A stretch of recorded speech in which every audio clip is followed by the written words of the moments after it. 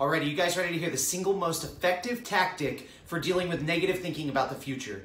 Handle things one day at a time. Don't be thinking about next week. Don't be thinking about next month. Don't be thinking about what you have to do in 6 months and if you're going to have enough money for that. There is a time for visualization and planning, and it should be time blocked out. For now, you need to focus on what you have directly in front of you. If I ask you, can you go full speed, 110% for 6 months? It's tough to answer that question, yes, with complete honesty. But if I ask you, can you go all in and show the fuck up just for today? The answer is always yes. Do that today, do that tomorrow, and do that the day after that. But only focus on today. That is what matters, the task right in front of you. That is how you compound a year's worth of effective action.